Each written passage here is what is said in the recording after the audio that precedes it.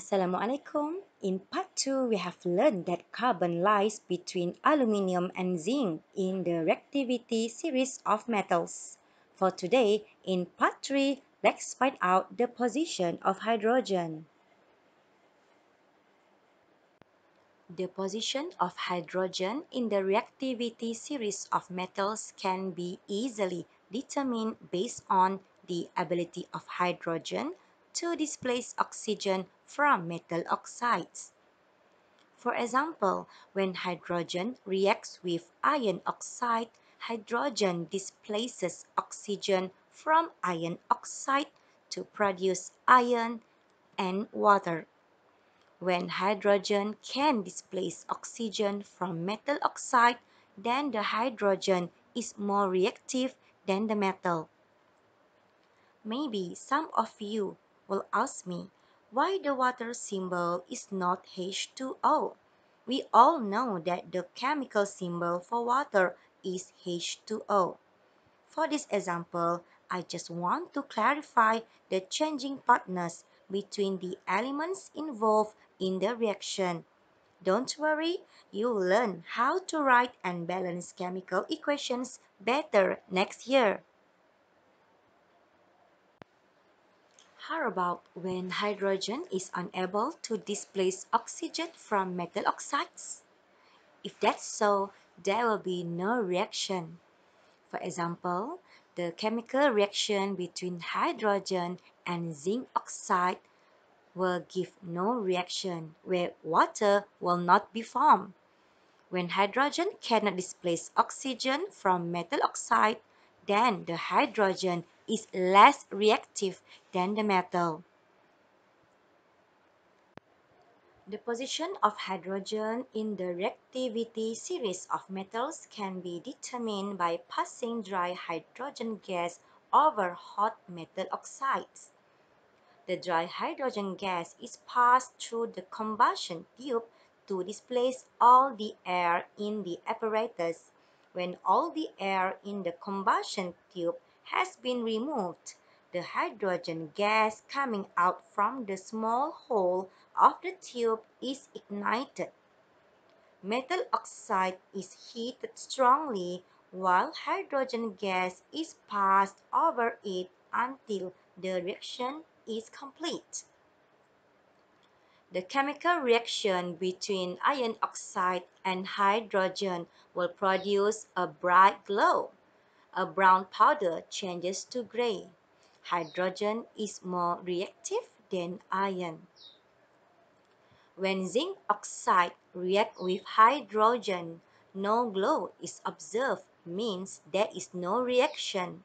The white powder becomes yellow when hot and white when cold.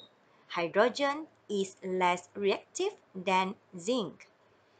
The reaction between lead-2 oxide and hydrogen produces a bright flame. A yellow powder changes to white. Therefore, hydrogen is more reactive than lead. The reactivity series of metals is now complete. Hydrogen is located between zinc and iron. We can start memorizing the current mnemonic method like this. Please stop calling me a cute zebra. I hope seriously like calling him as a smart guy. Extraction of metals is a process to obtain metals from their ores. The extraction of metals involves the reduction of metal ores to metals. There are two main methods are used to extract metals from their ores. First, electrolysis of metal compounds in the molten state for metals that are located higher than carbon. Second, the reduction of metal oxides by carbon for metals that are located lower than carbon in the reactivity series of metals. So, it is important to determine the position of the metal in the reactivity series of metals before we can choose the most suitable method in the extraction of metals. For metals higher than carbon in the reactivity series of metals such as potassium, sodium, calcium, magnesium, and aluminium, the extraction of metals must be carried out by the electrolysis of molten metal compounds. For metals lower than carbon, like zinc, iron, tin, and lead, the method used is the burning with carbon. Copper and mercury is extracted by burning directly in air. Meanwhile, no extraction is needed for silver and gold because they are so unreactive. They are found as the native metals and not as a compound.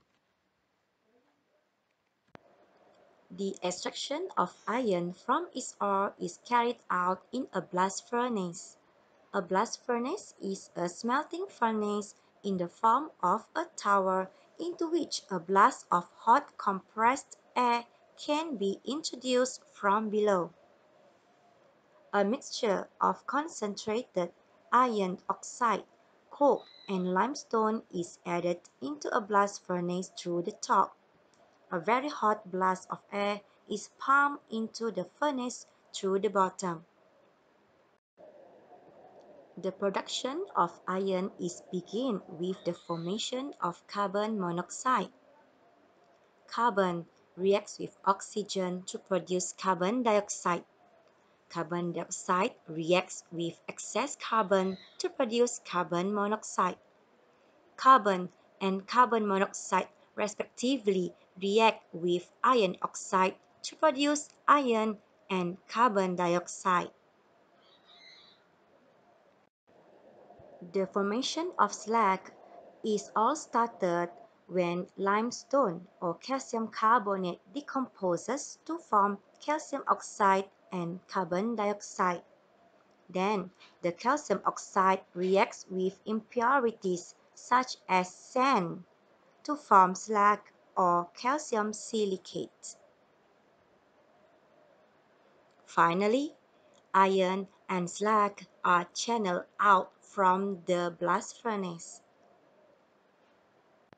Tin ore exists naturally as cassiterite.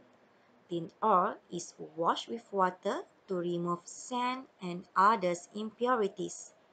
Tin ore also is roasted to take away foreign matter such as carbon, sulfur, and oil. Then the tin ore is mixed with coke and limestone and is heated in a blast furnace at a high temperature. The production of tin is begin with the formation of carbon monoxide. Carbon reacts with oxygen to produce carbon dioxide. Carbon dioxide reacts with excess carbon to produce carbon monoxide. Then both of carbon and carbon monoxide react with tin oxide respectively to produce tin and carbon dioxide.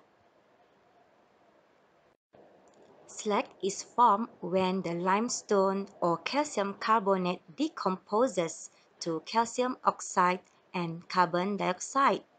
Then calcium oxide reacts with sand or silicon dioxide, producing calcium silicate or slag.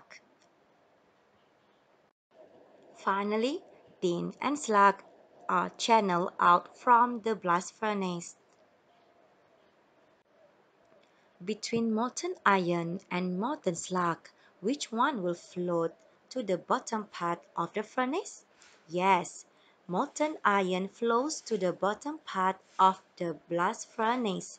This is because molten slag is less dense than molten iron. It will float on top of the molten iron. Compare between these two scenarios.